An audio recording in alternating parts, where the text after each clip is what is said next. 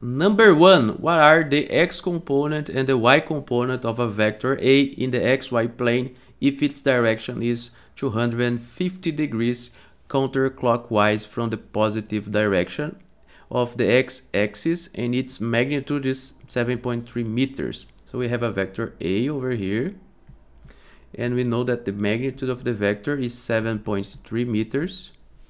And let's draw our xy plane.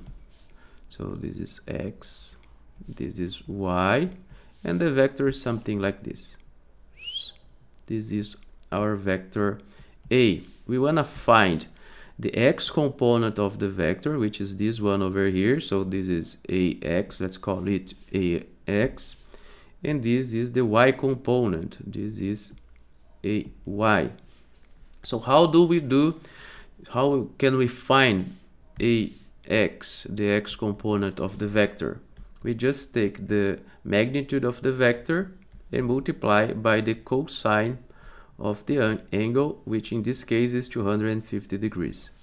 So the magnitude of the vector is 7.3 times the cosine of 250 degrees, which gives us minus 2.5 meters. So this is the answer of letter A.